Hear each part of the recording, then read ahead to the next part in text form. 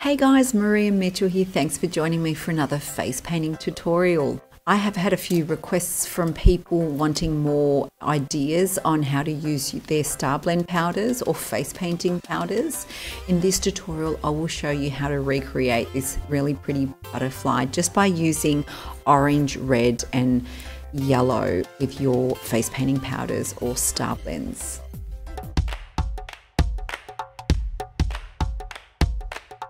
I'm going to start off with a red Starblend. I'm going to grab my smoothie blender or lollipop applicator and load it up with some red. I'm just going to start by where the eyebrow peaks, and I'm going to do a little line downward like that, and then I'm going to bring it right in just like that, and then down the bottom I like to make butterfly wings, the bottom butterfly wing quite wide, so I like to bring it nice and out. And then on the other side, we always want to try to make things look symmetrical. It's super hard though, so I wouldn't worry too much about it. Again, just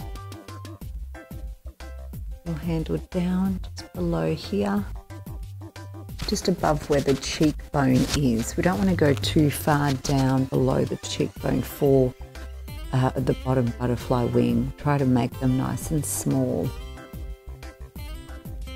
and just making them meet in the middle like that.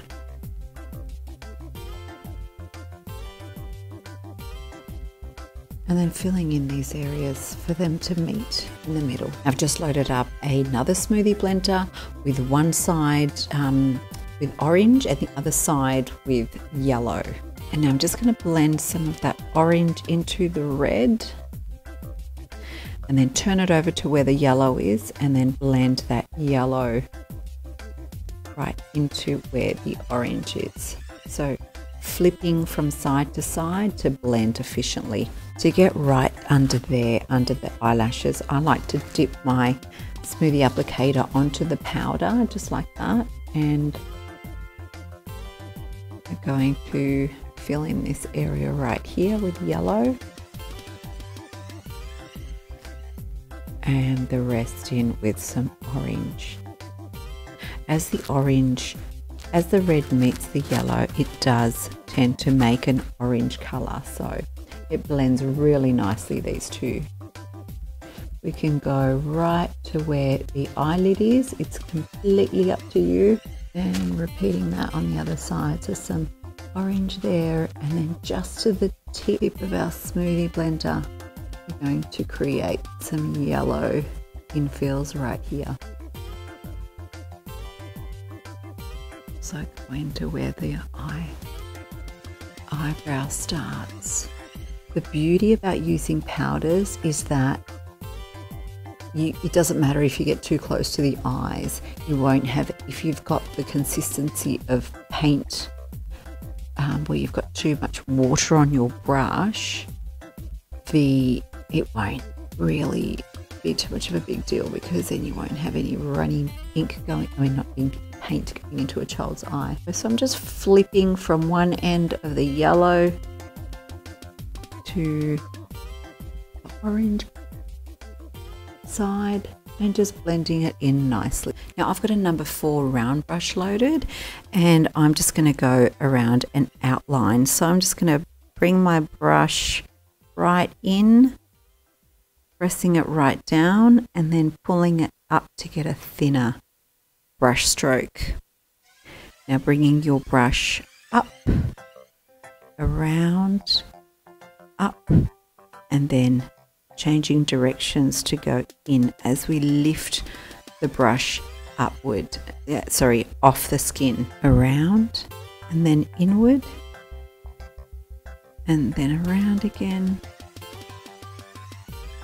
around, closing your eyes, and inward, down the bottom.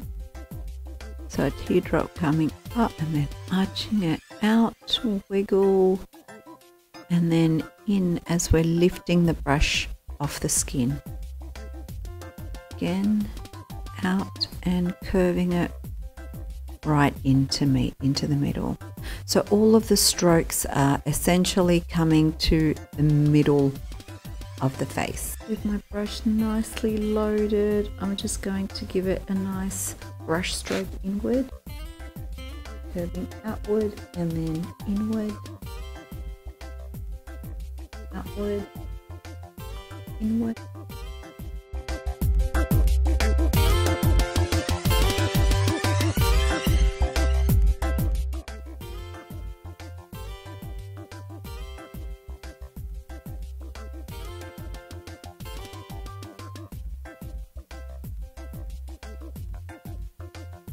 And then just doing the last stroke, so pressing your brush almost flat and then curving it in as we pull up off the skin. For the butterfly's body, I just like to do a little teardrop, pressing down and lifting up off the skin, and then some real rough whirly bits just as the antenna. With my number 4 brush heavily loaded with lots of paint, it's almost on the watery side. To create a little pool of paint, I'm going to gently do some pretty dots along the wings. I always like to have a cluster of 3 dots up the top, down the bottom and around the middle.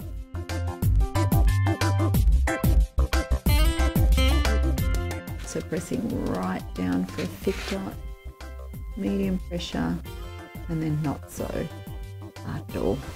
Now I'm going to outline the butterfly outside of the wings. Try not to get too close to the red because you don't want to drag any red along with your white.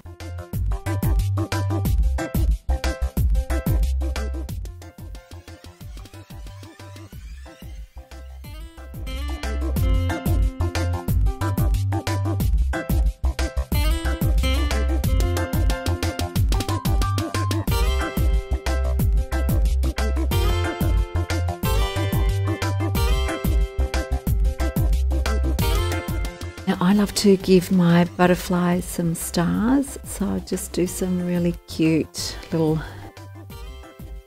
stars just to complement it. Some other little stars along here. So flicking your brush outward to create a pretty little star cluster. It's always good to keep things even, so if we do some stars on this side, it helps to also balance it out on the other side. And just some dots along the butterfly's body. Some little teardrops just along the side, just to add a little extra something. Now I've added all these extra bits like outlining, dots and stars. You don't have to do them. If you're in a hurry, you can just whip this up in no time with your smoothie blenders and your powders. So make sure that you give this one a good go at practicing, and I hope this helped you. If you have any questions about anything else face painting related, I'm super happy to help you out. So make sure you follow me. I'm on Facebook, Instagram and Twitter. All the details are down below. I look forward to seeing you next time. See ya. Thanks for watching. If you got something out of this, make sure that you give it a thumbs up and don't forget to subscribe. If you have any face painting related questions or you need something that you need clarified, make sure you comment down below and I'll do my absolute best to share my knowledge with you in the next video. I'm on Instagram, Facebook and Twitter. Don't forget to follow me so we don't miss each other for the next one. Until next time, happy painting.